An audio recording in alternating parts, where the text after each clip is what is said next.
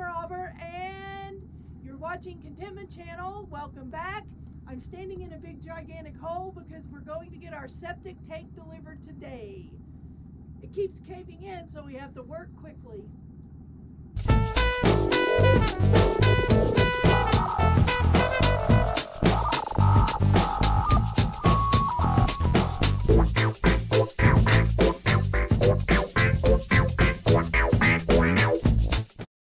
So this is the engineer's report for the septic system, and here is recommendations.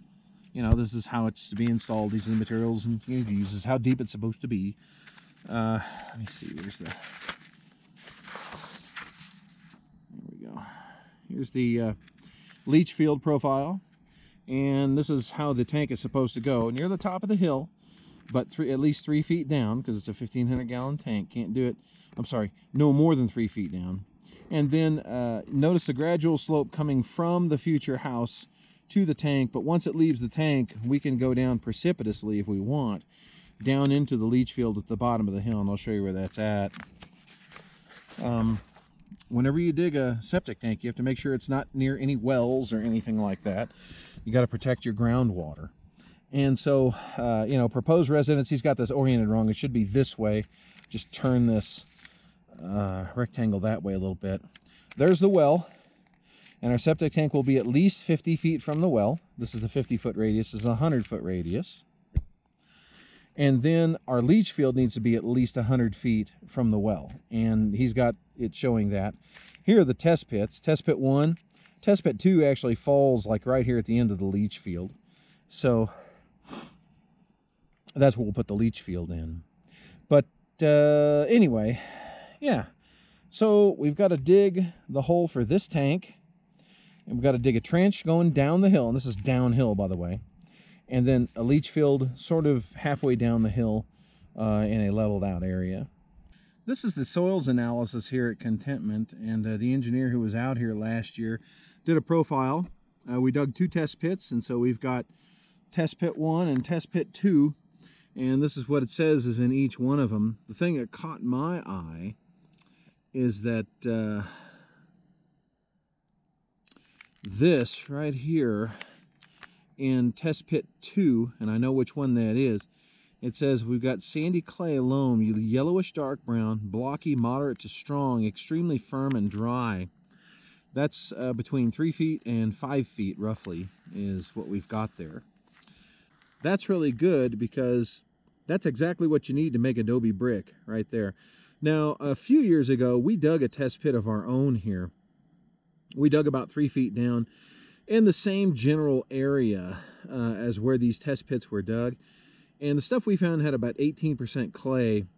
The engineer who looked at this actually squeezed some out with some water, did some, you know, field testing with it, and thinks that it's really good soil for adobe brick. So that's good to know that we've got it there. I'll jump down into that test pit and verify it.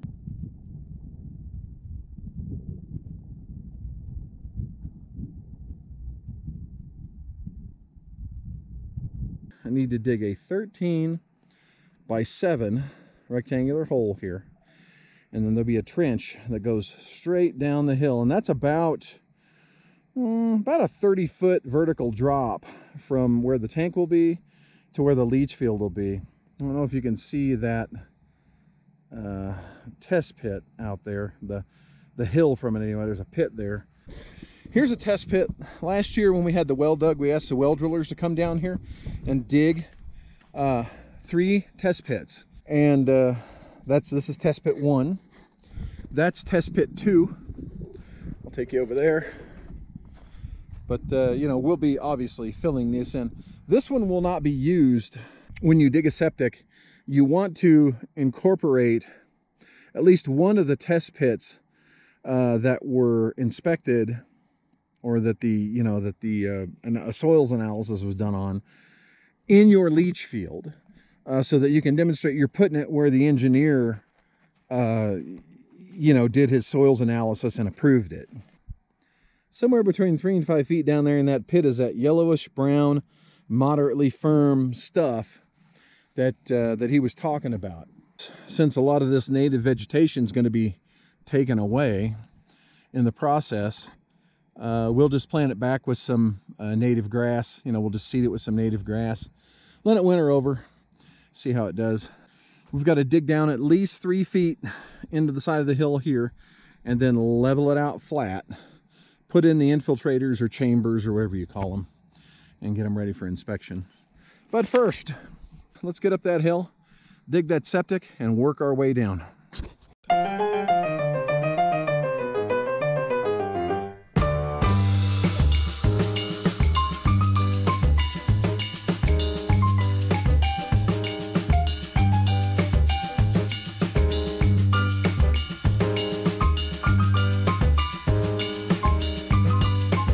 Here we are.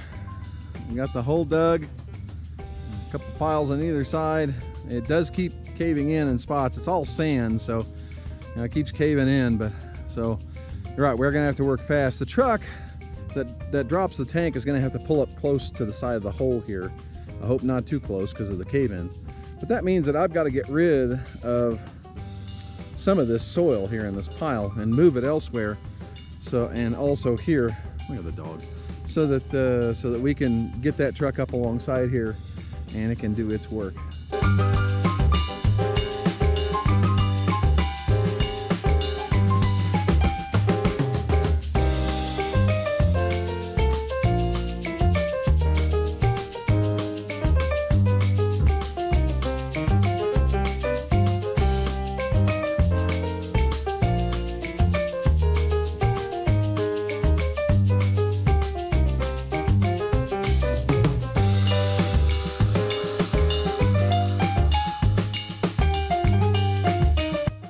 Well, as you can see, I'd cleared away a good portion of that pile back there and some of this.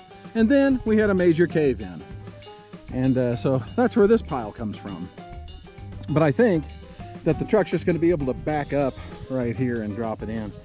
But yeah, this hole back here just keeps getting wider and wider. I'll tell you, we're afraid to sneeze, break wind, or do anything for fear that we're going to get more cave in here.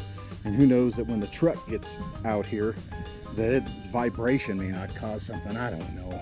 But Robert's gone to meet the truck, should be here any moment, and we'll get to going. I'm gonna water this in now that it's sort of level. And here it comes, a 1,500 gallon 2-compartment septic tank with permanent filter. Here we go.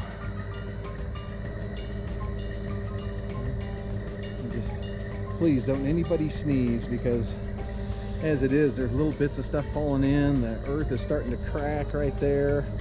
All kinds of stuff. I mean, any little vibration from the truck might send some more of this down. It's just, it's really, I'm not happy.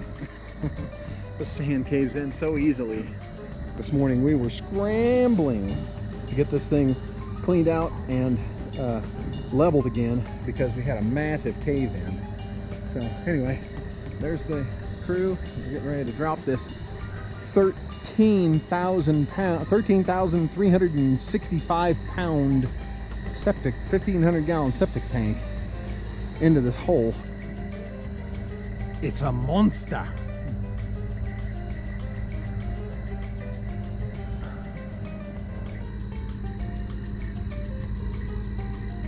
Yeah, and then toward this corner. That should be good. That looks good. It just got to come this way a little bit. Toward me.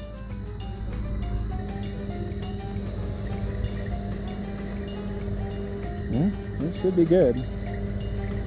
I hope.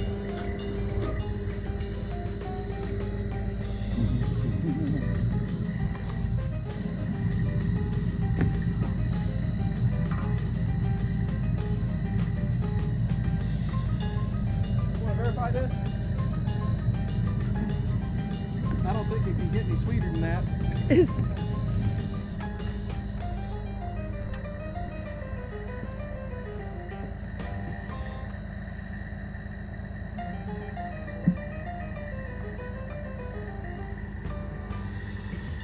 Good to you?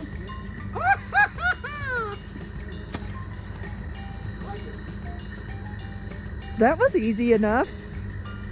What a relief.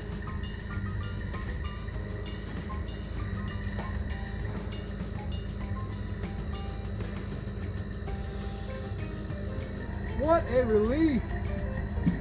That was really, really level. Yeah. I told you I leveled it. I'm surprised. Thanks. Sorry. There it is. Nice and level. Now I don't care if the sides cave in. In fact, just for grins, I may just take the rest of this dirt and roll it in there and wait for the inspector before I do that side, unless it just caves in, and that'll be that. Inspector will just have to understand.